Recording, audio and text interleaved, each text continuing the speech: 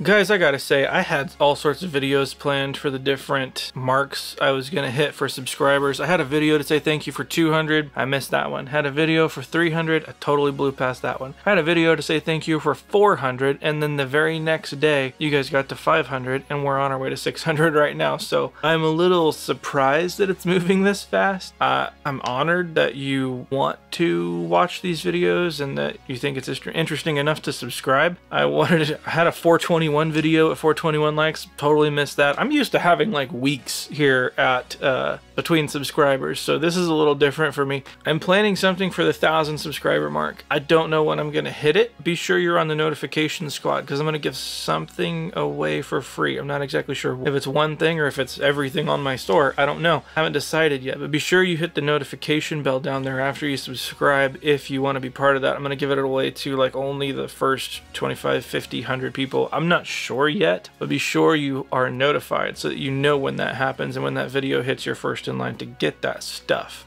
if you want it. Anyway guys, thank you so much. I truly appreciate it and I'm having a blast, and if you're liking it too, let's see what we can do together. Let's get to the video.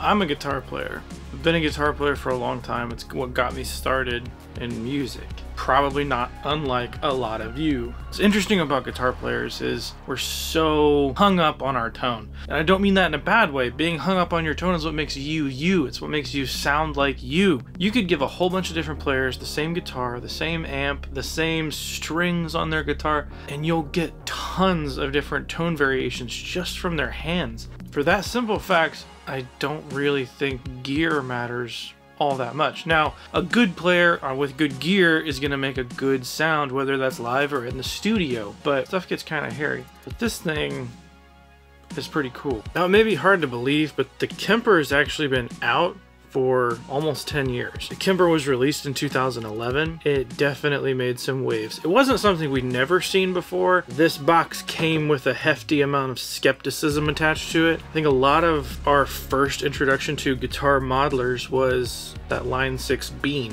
Which, not saying you can't get cool tones out of it, but the tones left a little bit to be desired, if we're being honest about it. Now, stuff kept getting better. More and more modelers were being released every year, and they were getting better. I mean, each time something came out, it seemed like we were all saying, this is the best. You cannot tell the difference. And then something else would come out and we'd realize, yeah, you can tell the difference. But this one stuck around. I'm not really sure what made this thing so popular. Let me rephrase. This is awesome. I love it. You'll have to pry it from my cold dead hands. I'm also a collector in the sense that I have a lot of cool amps here at the studio. I don't think this replaces amps, but I don't think they do the same thing. Take, for instance, this amp right here. The PRS Archon. This is a fantastic amp. There are a lot of really cool software versions of this amp because it does two things really, really well. It's definitely known for its dirty channel and its unreal modern metal tones. It's a great amp and it's relatively affordable within that world. It also has a beautiful clean channel and it's a really good pedal platform, and there's a lot of different quirks depending on how hard you hit this thing on the input. So because we're all playing differently, we're gonna hit these amps different, and therefore they're gonna sound different. Take, for instance, this custom shop Vibra King right behind me. It's not really your typical, what I would say, Fender amp. It doesn't really subscribe to that typical Fender chimey sound. One thing it does have is this unreal touch sensitivity. However you play into it, and it vastly changes the way this amp sounds. Your volume pot on your guitar is your best friend with this amp, and you can get crazy different sounds just from this amp. And I think that's something you would only discover playing this amp. I don't think you could get that same discovery playing a profile of this amp made with a Kemper. That said, I have taken many profiles of this amp with my Kemper and they sound spot on. But I think there's one thing that you lack. Let me explain.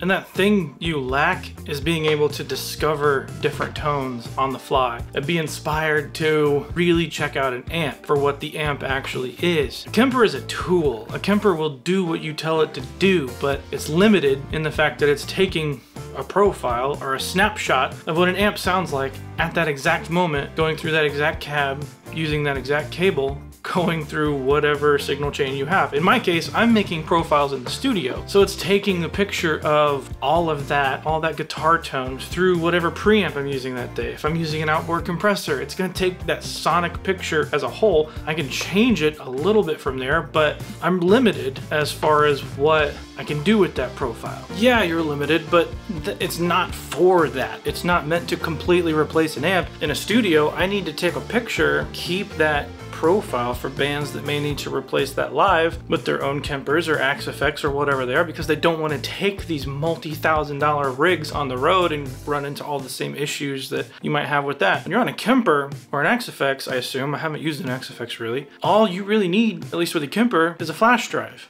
And you've got your entire rig. It doesn't even have to be your Kemper. When you show up to the gig, you can load everything you need for a show with a flash drive. And they could be your exact album tones. Now, total transparency mode, what I want to do today is actually take a profile of an amp. First one I showed you, that PRS Archon. I want to try to recreate a tone because I have a band who overseas doing some guitar work. They need to do some pre-pro and they really liked that guitar tone as a starting point. So I'm gonna make a profile of that tone, what I used, and send it to them to use. So we have an initial starting point for pre-production.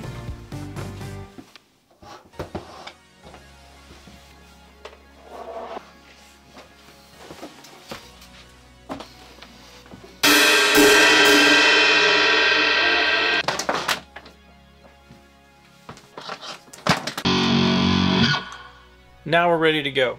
I've already got the PRS hooked up. I've already got the Kemper hooked up. I've already spent time dialing the Archon into as close to the old tone as I can get it by ear. And there's a direct out on the back of the Kemper that's going into the input of the PRS Archon. That, from that point, is already set up to everything that we had before. It's going to the orange cab on the other side of the building in the doghouse, which is mic'd up with an SM57. That's a vintage 30 speaker in there. Coming back through a Neve 1073 into a compressor, which for all intents and purposes is just for the sonic characteristic of that compressor. Profile is not going to actually capture any compression happening. It's just the sonic characteristic of what's happening at that time. So once you switch it to profile, it's going to bring up two options for me, Kemper amp and a reference amp, and that's just asking me to set the level to that right thing. So in Pro Tools, I'm going to go ahead and turn on this reamp here, and this is going to now come back from the Archon into the Kemper. So I'm going to set the reference level and the amp level. Uh-oh, what did I do? Helps to turn the amp on.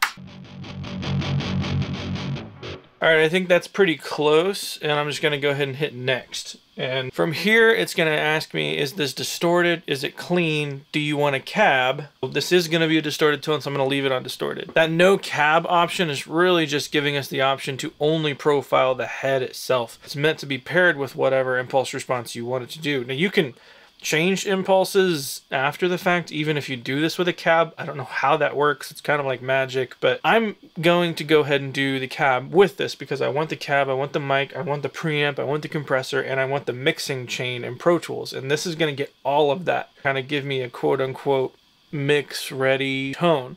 I'm going to go ahead and leave everything as it is and let it start profiling.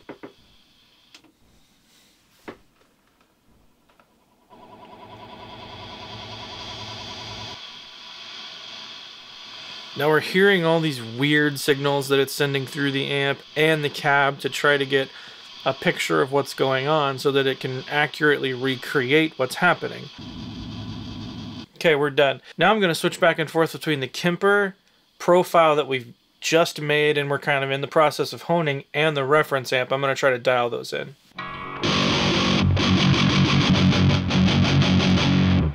I feel like I'm going to add just a little bit of clarity and a little bit of pick.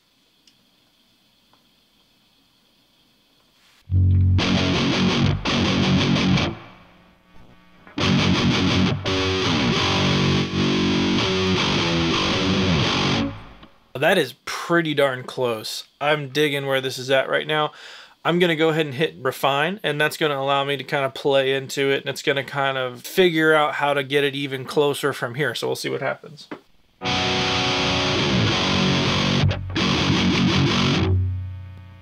So I refined it a little bit. I'm going to go ahead and switch back and forth between the Kemper and the Archon and then see how close we are now.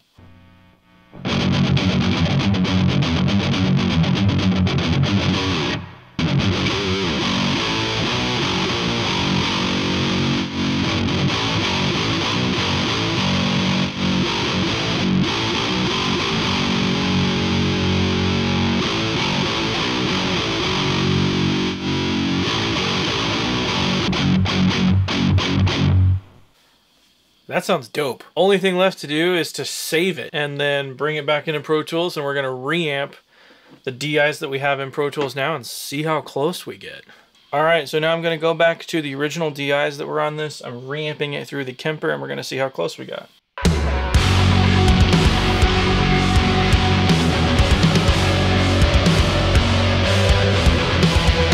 We're gonna do the other side.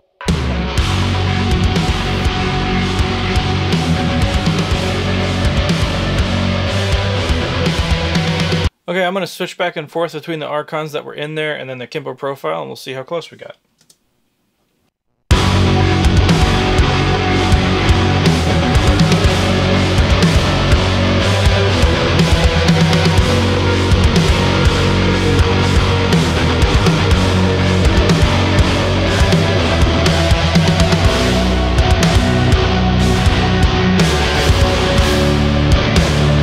That's pretty darn close. I really like that. I think all I would really need to add to this profile in the Kemper itself is a high pass. Super easy to do in the EQ built in.